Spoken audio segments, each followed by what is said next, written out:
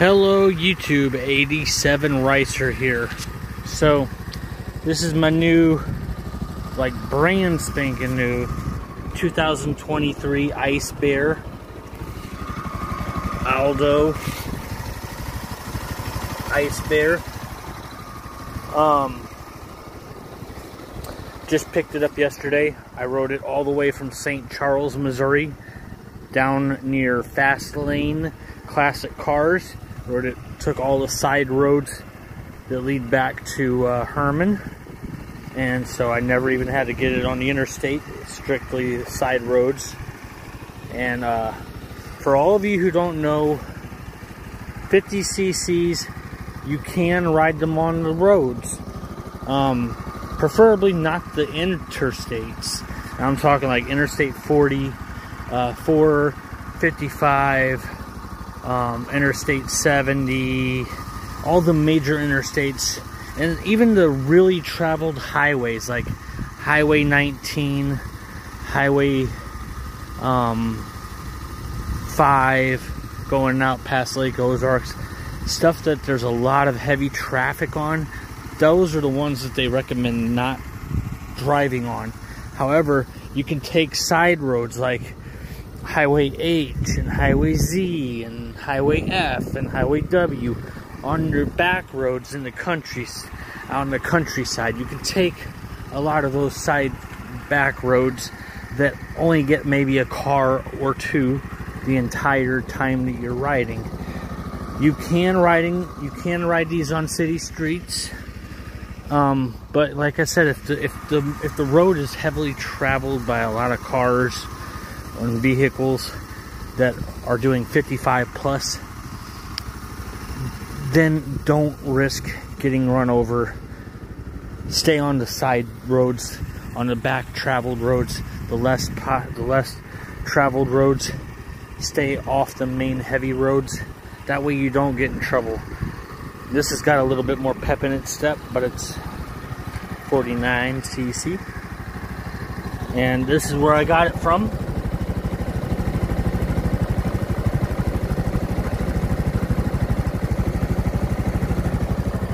That's where I got it from. So, like I said, this bike, you know, you can ride them on the roads. Just use your head when you're riding. If you're not comfortable riding without a helmet, get yourself a little helmet, put that thing on, and ride it, you know, ride. I mean, after all, Dumb and Dumber did it. Harry and Lloyd, they both wore helmets when they were traveling from Iowa, or from Nebraska to Aspen. They both had helmets, and they were on a little dinky thing, but it got good gas mileage, and they were able to go from Nebraska to Aspen on a, well, in that movie, they got there pretty decent. So, I mean, like I said, use your head, ride safely, hit the back roads if you have these. If you do decide to jump on like major traveled highways and you're on a slow bike, chances are you could get pulled over, but you are faster than a bicyclist. Bicyclists are required to have, flashing lights for at night and headlights so you can see them in the dark.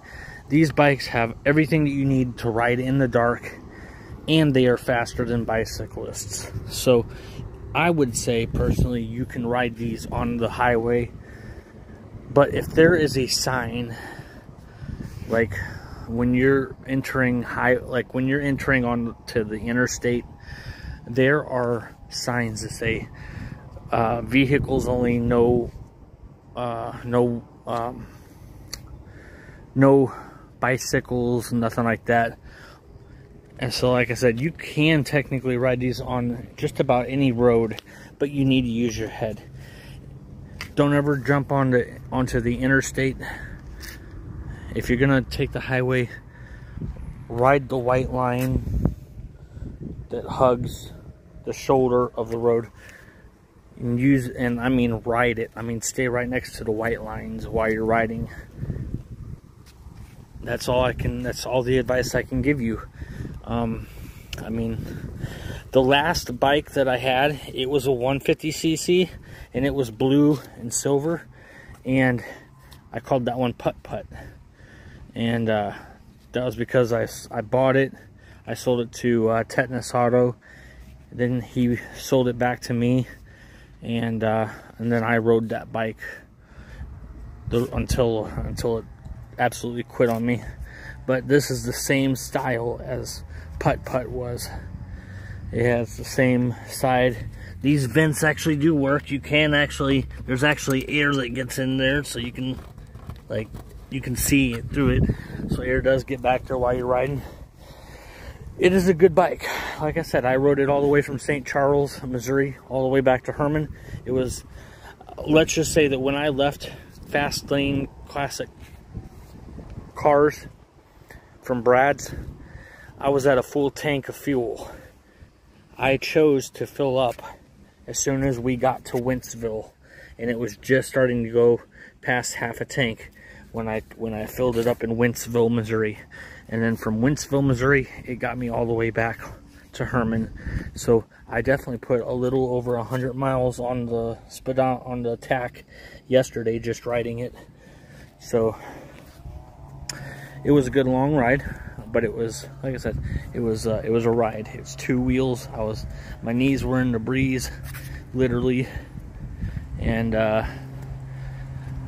yeah, it was just a fun ride. So I decided to name it Olaf because here lately my girls have named my bikes really easy stuff to remember.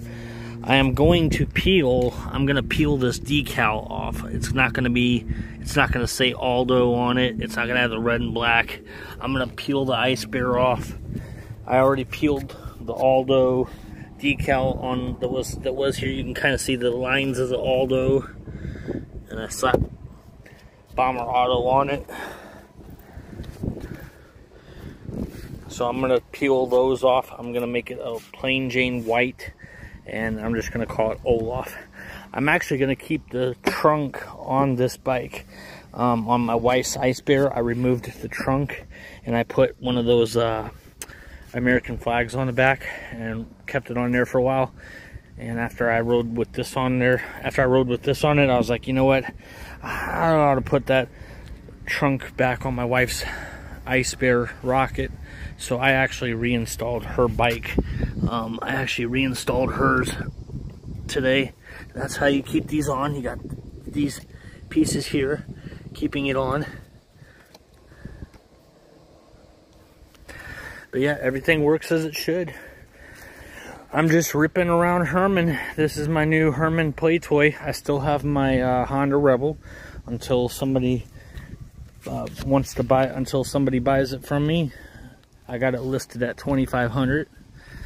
And I also listed my 87 Harley Davidson for $4 grand. The reason why I'm gonna sell my 87 Softail is because I got the 87 Camaro, and back before I got my 87 Camaro, I've always wanted an 87 vehicle, and having an 87 Harley motorcycle and turning it into a chopper just seemed like a cool idea before I came across and I bought Bumblebee, my beater bee. I came across a chance to buy that car, and so I did. And I've got less money invested into that car than I do the entire bike for the 87. I'm invested into that 87 $5 grand deep, and I'm not even riding it. It's just sitting in my shed. I've lost interest of turning it into a chopper like I was going to. I'd rather just sell it and buy a bike, a larger bike that I can ride and enjoy, and let somebody else have fun with that 87 Softail if they got the time and the willingness to work on it. But me, right now, I got the 87 Camaro Beater B, and that's what I call my car. I call it Beater B. My daughters, of course, they call him Bumblebee. It's whatever you guys want to call him. The point was I was going with the yellow and black Bumblebee theme. because I like Bumblebee. I'm a huge Transformers fan. In fact, I don't think I've ever showed y'all. Yeah, that's my tattoo. Half of it is Autobot, half of it is Decepticon. That's what I got. I got the tattoo. So I'm gonna let you guys go.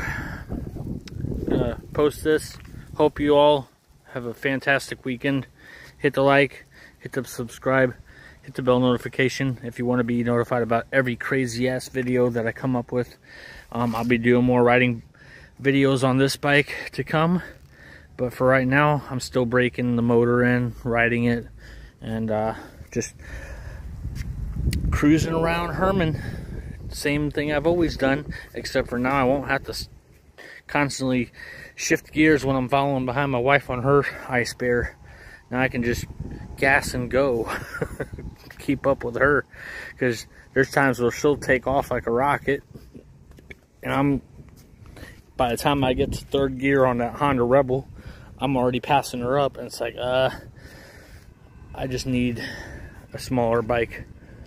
Uh-oh, I hear a train coming. I tell you what, don't click off now. There's a train coming.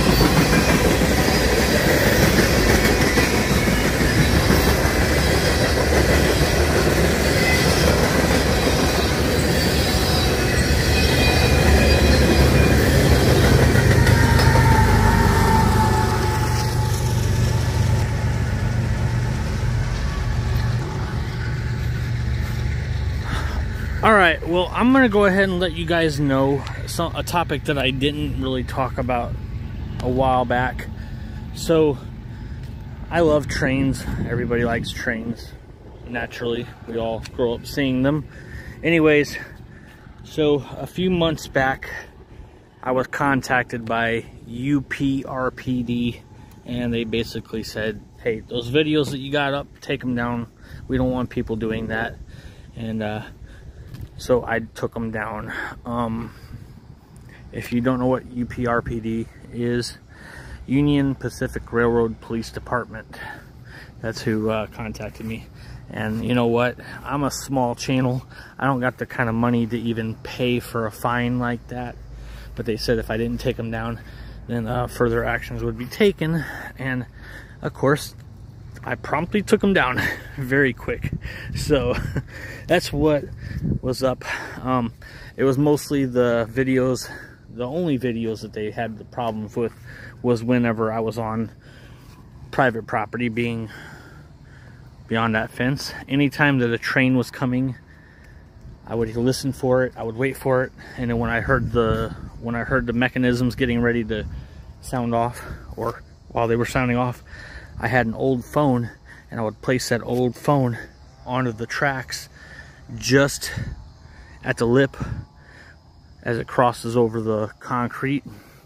And then that phone, I would set it to record as I'm setting it down, and then immediately, or not long after, the trains would come around the bluff, and it would record the phone getting run over by the trains.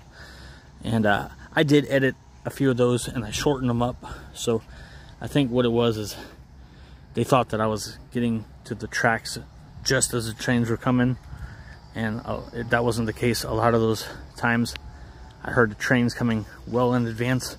I'd set them down, and I would edit the part where the phone was just being set down, or just before it got set down.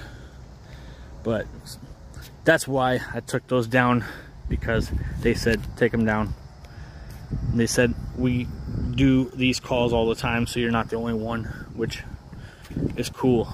But at the same time, like I said, I don't got the money to pay for that kind of fine, and I wasn't going to find out how much it was going to be.